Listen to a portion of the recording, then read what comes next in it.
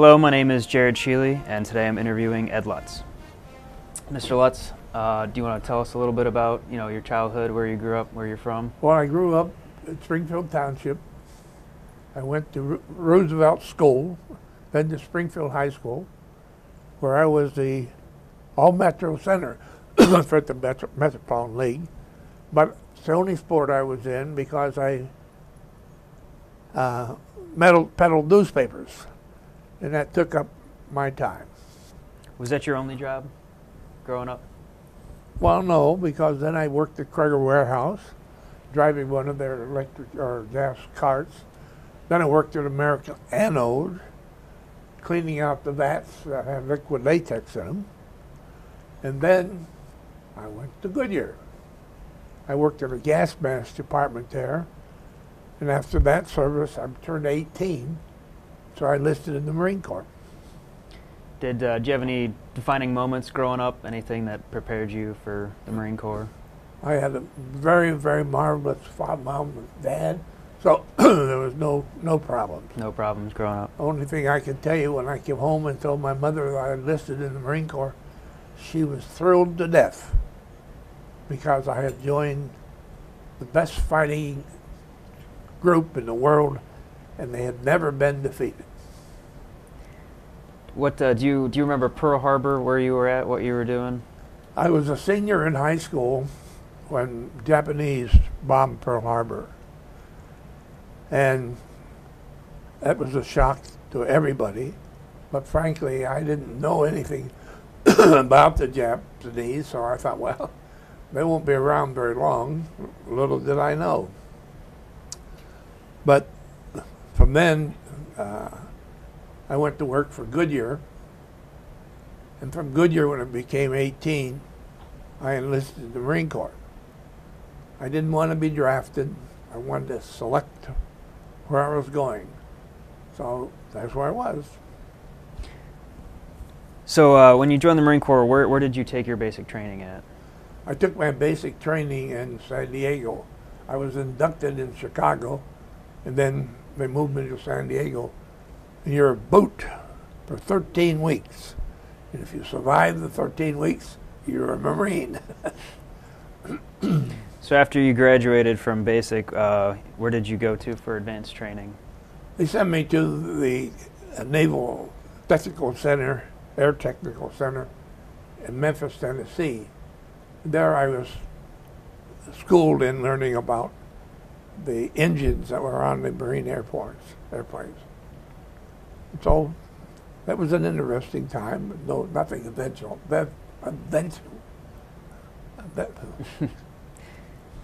So after that, you were moved to Cherry Point?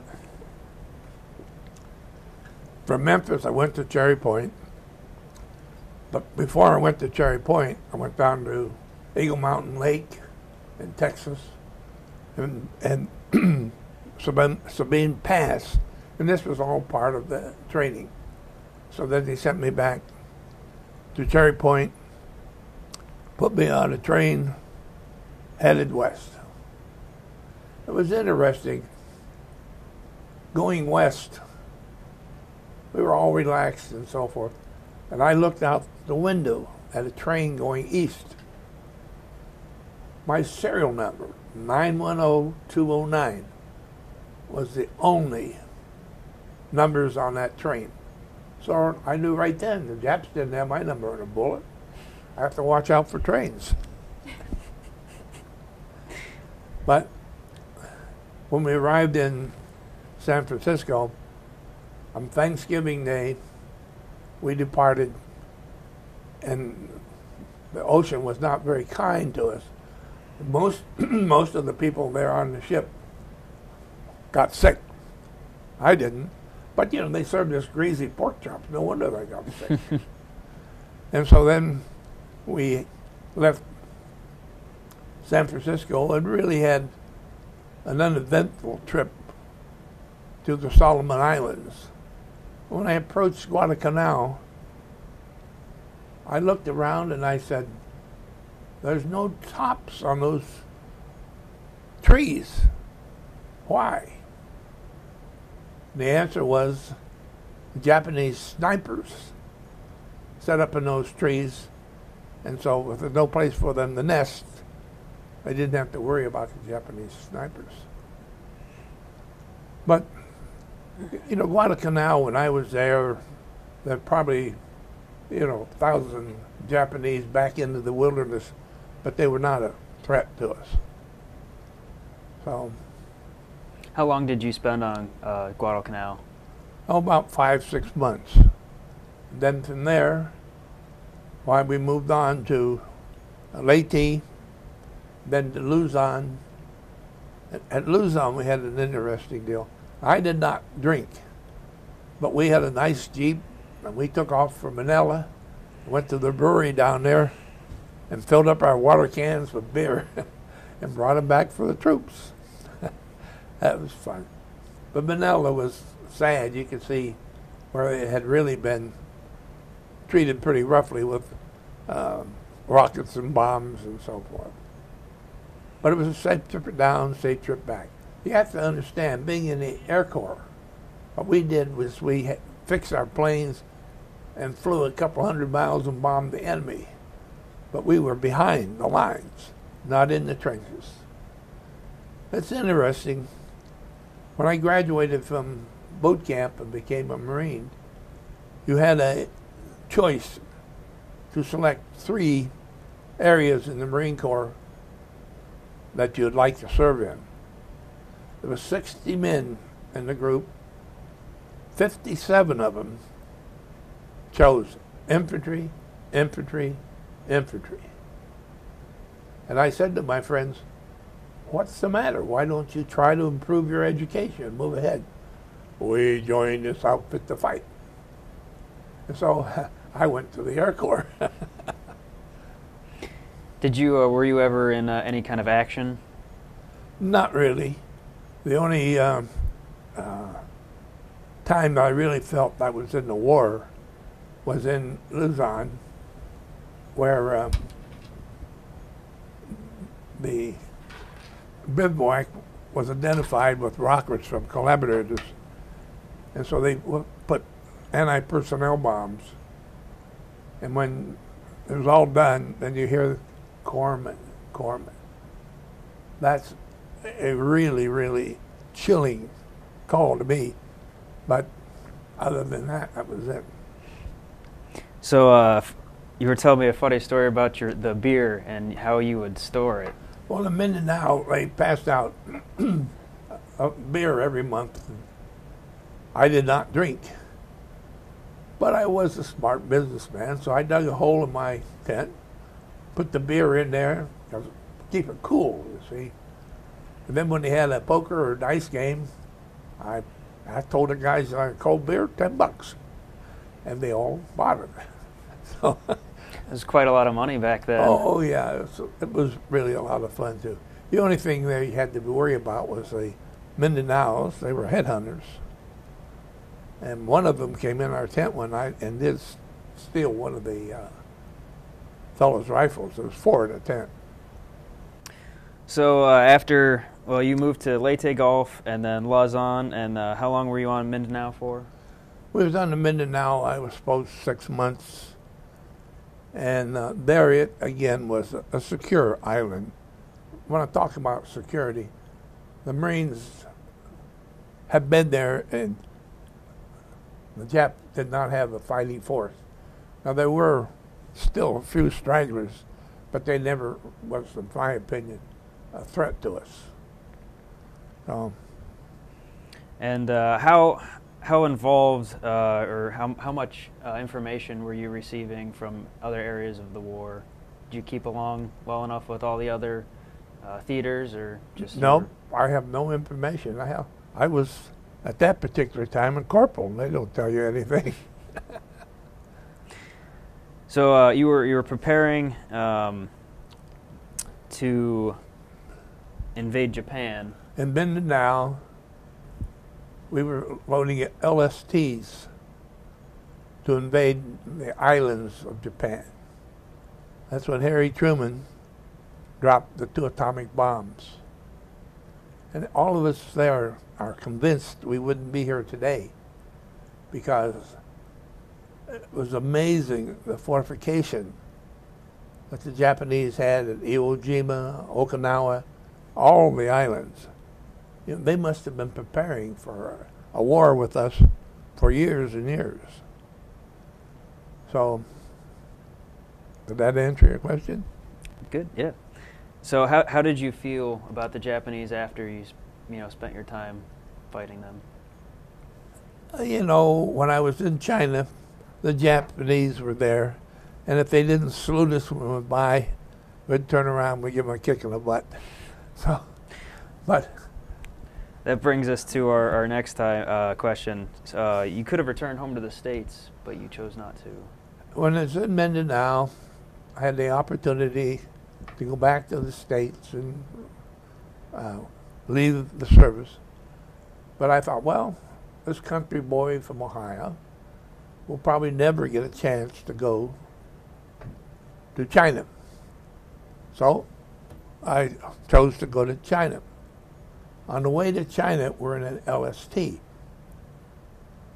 We ran into a typhoon in the China Seas. And man, we had to be out there tying down the equipment on the decks better than it was. One of the LSTs had about a 12-foot hole in the side where one of the seams had broken. How would you like to be out there in a tornado fixing that? Because the ship didn't go down. But it was like a buggy whip. Snap, snap, snap. But we arrived safe in China. And you were working, what kind of planes were you working on? Basically, it was F-4Us. And the the Chinese there, they had P-38s. But we didn't really get much with them. I was assigned, my specialty was engines. And so we had a lot of engines to replace. But the lieutenant gave me the job of driving what we call the cleat track to move the airplanes around. And that was a cushion job. It was cold, it was nice and warm in there. One day the captain came by, and my nickname then was Whitey. Believe it or not, I had hair. And the captain said, "Lieutenant, what's he doing in there?" Well, he told him. He said, "Get him out of there and let him work on the airplanes." So the lieutenant sent me back to the barracks and said, "Report tomorrow for the flight line." About an hour and a half later, he appears in the barracks. "Whitey, that stupid job you had, the guy took over, has already wrecked 3 planes." So I got my job back. But you know, the officer was kind of mean because I was up for a promotion and they made sure I didn't get it. But it was interesting. I visited in China the missionaries, and the people that were involved in there were very, very amazing. Of course, at that time, Beijing was old. Hanneman Street was the only street that had lights. The other streets were very, very dark. So we all carried a sidearm to make sure that we didn't get hustled by somebody. It was always interesting. We see all these lovely Chinese girls in fur coats. They were the prostitutes.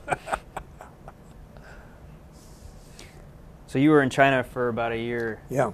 How many, did you get to go sightseeing at all and see anything? Yes, I was on the Great Wall of China, the Forbidden City, because really all we really there, I don't know what the purpose was to begin with, because there was no fighting, and I think the Chinese didn't want us there, but the Japs were still there, so we were. Any place I was on those islands, if the Japanese would decide to come back and take them over with a strong infantry force, they could have done that. Because we didn't have any Marines or any infantry there to protect us.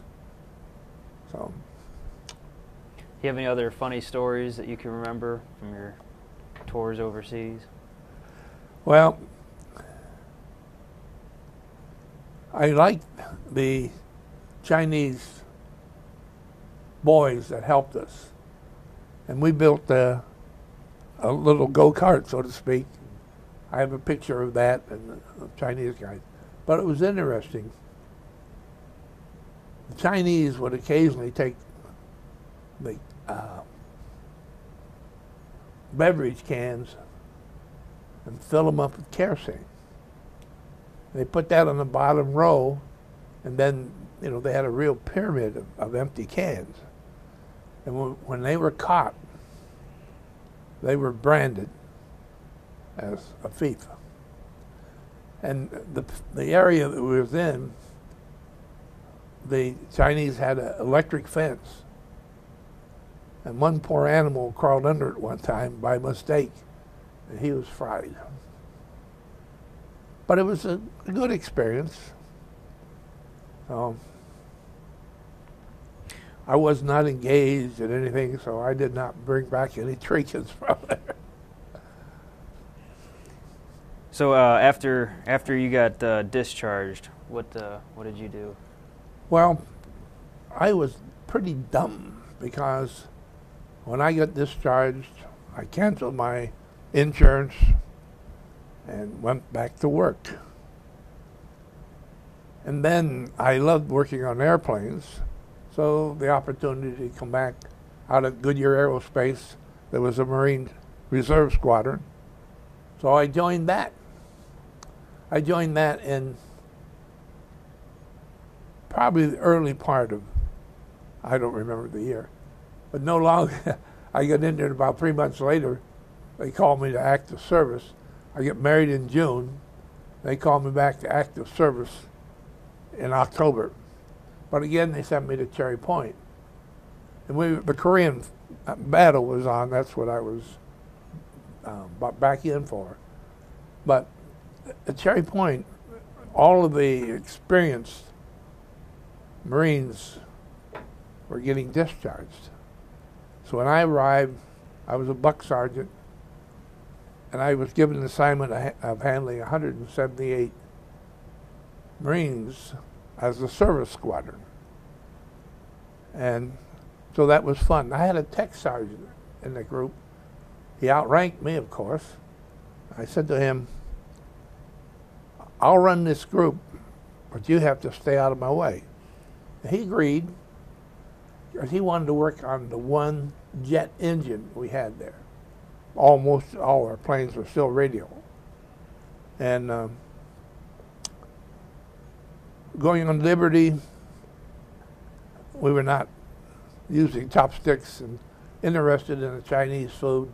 We'd always order steak and eggs. But I have to tell you, it was quite a moving seeing the Great Wall of China. It really was important. I wrote up an article about it and spoke to the church when I came back. And Forbidden City, just another city. But I enjoyed. I'm glad I went. I'm sure I wouldn't be back. Did you do a lot of praying while you were overseas? Were you a very religious person during the war? Not really. You know, I considered myself to be a Christian. I went to church when it was available. But I think it was in Luzon where we built our foxhole. It was right on the path to the flight line. And we put a top on it. And this Marine from Texas, he was an ornery son of a gun in the States. He was scared to death. Every night he'd just stretch out on the top of that foxhole because we put a top on it. And actually it was very wise because when the Japanese bombed the area, 2 of the anti-personnel bombs were right on the edge. But I had my top and I had 50 caliber steel plates on the entrance, so we were very comfortable. Mm-hmm. You didn't have anything else to do with your time, you might as well spend it right. What else did you do to kill time? Well, that's about it, because we didn't have movie theaters. We didn't have that kind of stuff. So probably read, I don't remember. Did you write letters or correspond at all during the war? Not much. Bear in mind, I didn't have a girlfriend. I just had my mother. I have brothers and sisters, but I didn't correspond with them. How do you feel about the current serving military members? I think they have a great assignment.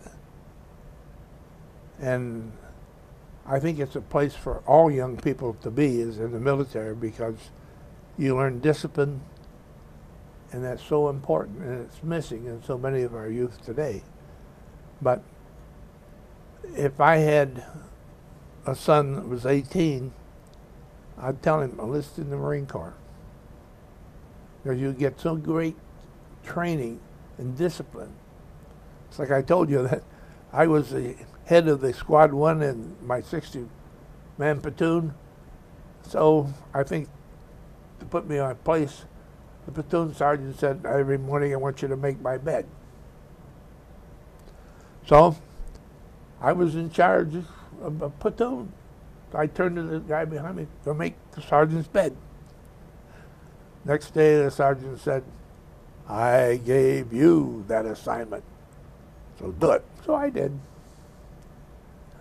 I could have argued with him, but he probably would have buried me. Well, Mr. Lutz, I want to thank you for your time here. I want to tell you, when I went to Cherry Point, my NCO quarters weren't available, so we drove back and forth every 2 weeks from Cherry Point to Akron, 80 miles an hour in a Pontiac. We got picked up speeding every time, and we got fined except the time when I was driving. I said to the police officer, boy, I made a mistake. He says, what's that? I said, we usually stop here for dinner. Tonight the weather was nice, so we were moving through. And he listened to my garbage and said, slow it down, get moving. So when my sister and her son came down to visit us, because I finally got NCO quarters, but when I went into them, something was wrong. Then it hit me. There wasn't a stick of furniture in it. So, you know, a phone call and they bring the furniture in pretty quick. But when my sister and her son came down, we were not there. So he was crawling through the window to get in. It was a good experience. I don't know whether I told you that in the Korean conflict, and all these 178 men, I had 2 Marines that were specialists on foreign cars. So this colonel bought one. He called me and says, meet me for breakfast. We're driving down to Durham, North Carolina to pick up a French Renault. I want you to drive it back. Well, I was a sergeant. Do you argue with the colonel? Not really. So I met him, and on that way down, we stopped for breakfast. I said, what are you ordering there? It's grits. I said, I've never had grits in my life. Try them. So I did, and put a little honey on them. They're very good. But on the way back, I had to stop at a service place because a French Renault was a piece of cake, a vascular cake, I should say. And the men in the repair shop laughed. Here's this full colonel, short, stubby guy getting out of this great big Packard. And here's this big Marine getting out of this little French Renault. But my guys took good care of it. I can recall them saying, we need new wheel bearings. So I called the colonel and said, Colonel, we need these. Fine, meet me tomorrow morning. We'll fly to Washington and pick them up. If I had a colonel eagles on my shoulder, I'd probably still be there. And so that we would do. But he asked me to stay in and go to officers training.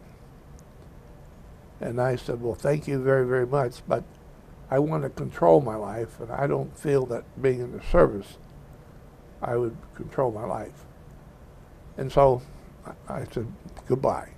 But on the day I was supposed to exit, go through all the checkout, the papers and so forth, and then knock on the door, there stood a sergeant. Here's your checkout papers, all completed.